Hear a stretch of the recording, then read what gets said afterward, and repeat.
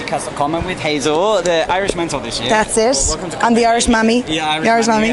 I just wanted to discuss with you, talk about your X Factor experience from the UK. How was that? Yeah, well, I did it before it was X Factor. It was called Pop Stars The Rivals, and that's when I was nearly in. They said I was too old. I think I was just too fat because I was 8.5 months pregnant, and I got into the last 10, and then they at the end they had to get rid of me because it was because to do with like solicitors and all that. When I was 10 days too old, it would have meant that the others who didn't turn up. So anyway, legalities, but I was happy. I mean, I made the last 10. I was happy with that. And when I was taken out, Kimberly took my place. So I was happy because me, Kimberly, and Nadine were the best friends over there. So it was great. And I mean, I was having a new baby, a new experience for me. So I was happy. Yeah. Have you had any more babies since? I've had 4. Wow. I have 4 sons now. I know. The stress of this has fallen off me in the last 6 months. So just moving on to Eurovision, you've been a mentor now. Yeah. How was that? And where do you see the future of the Irish national selection going?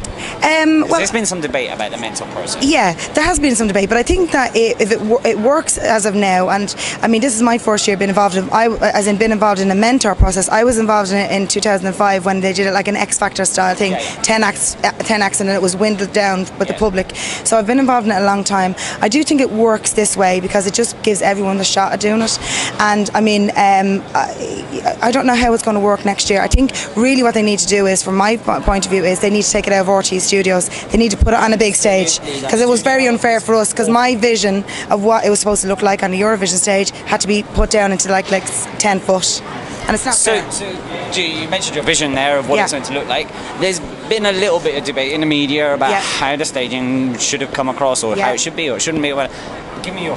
Well, I actually like the stadium here. I mean, I think it's amazing because we saw the arena and what the stage was going to look like. So we brought our own graphics with us because we have the dancers. It's worked into the graphics. So we brought our own graphics with us from Ireland, and it tells the story. And I think that Eurovision is very much a show now. It's not about the song. It's not about the song, and it is. And I think it actually gives the show as well. I mean, it's you can get up on stage and resonate by standing one person on their own singing, but I think it has to be the show.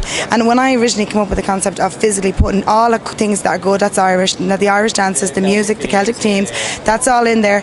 I wanted it to tell the story of what the song is about.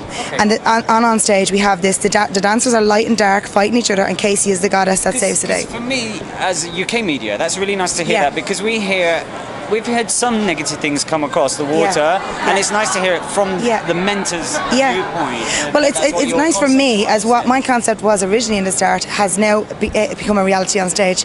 And all along they're very good. I mean, I worked with Michael, he's the Irish delegate here in Ireland, and like everything that I said, it wasn't as if your song, that's it, you're over, get out, we're going to take over.